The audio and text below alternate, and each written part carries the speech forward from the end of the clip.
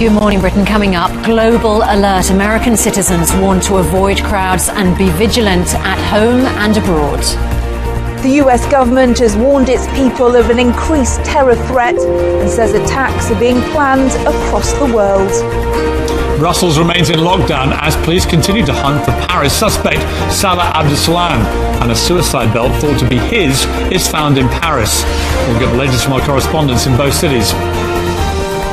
Here it's time to bag a bargain as the biggest shopping day of the year approaches. We'll tell you how to avoid crowds like these and make the most of the Black Friday sales. And flirting with the girls, showing his emotional side. Has George Shelley got what it takes to be crowned King of the Jungle? His Union J bandmates join us in 20 minutes. Tuesday, 24th of November 2015, live from ITV Studios in London. This is Good Morning Britain. At 8 o'clock, our main news is that America has issued a worldwide travel alert for its citizens in response to increased terrorist threats.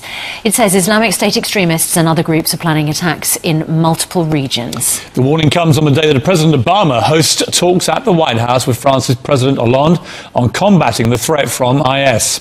Our chief correspondent Richard Gates is in Paris. Richard, police have been examining a suspected explosives belt found in a dustbin. What can you tell us about that?